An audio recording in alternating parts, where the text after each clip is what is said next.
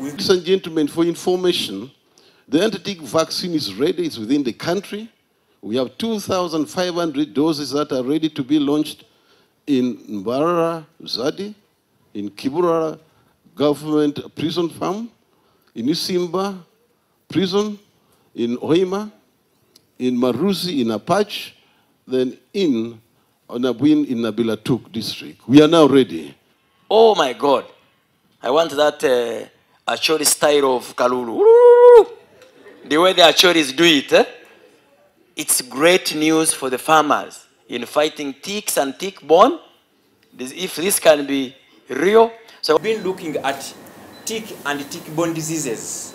And one of the things we were able to come up with is a quick solution that can limit the usage of acaricides by the farmers. So from this facility right in this room, we were able to develop an anti-tick vaccine.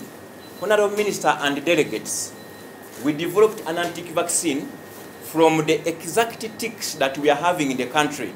A similar anti-tick vaccine was developed in Cuba, and it helped them to eradicate the use of acaricides. And they have now market for their animals.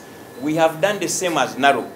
We were able to evaluate it through the primary phases. Normally, vaccine development takes 3 phases. You develop the vaccine, you go and test it in your animals, and after testing your animals, you confirm that it's very efficient.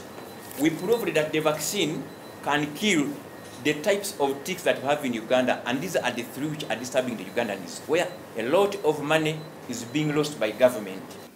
The country loses 3.8 trillion Ugandan shillings due to tick and tick-borne diseases annually.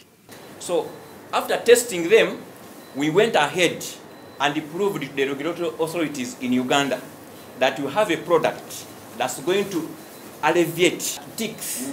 Our ticks have become a problem. So what we did was to again test its efficiency. Efficacy level of registered vaccine has never been ever registered in the whole world. Thank you. It is the highest ever in the world.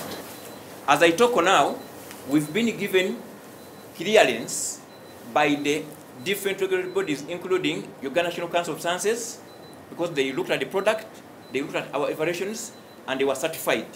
And as I talk now, we have over 5,000 doses.